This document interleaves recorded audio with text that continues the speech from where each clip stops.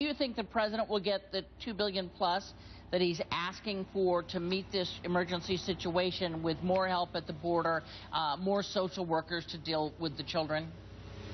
Well, again, we got Border Patrol securing the border right now, as you can see behind us. But the president has asked for some money. He certainly can move some monies around, and we can handle that at the end if we want to. Again, let's keep in mind, with all due respect to the administration, they're one step behind. They should have seen this coming a long time ago. They should have seen this a long time ago because we saw those numbers increasing. We're hoping that we can get that money so we can provide more detention spaces, more flights down there. And again, if we put these young children and these mothers and the right caregivers in those countries, I think this would solve.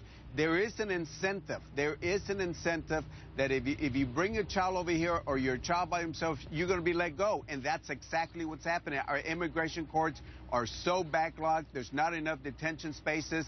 And therefore, this is the incentive that we have to take away. And that's the 2008 human trafficking law that needs to be changed at this time. Congressman, I want to give the mayor the last word because I hear him agreeing with you. But first, before I leave the congressman, President Obama is coming to Texas this week. As I understand it, at least thus far, he has no plans to visit the border. How does that strike you?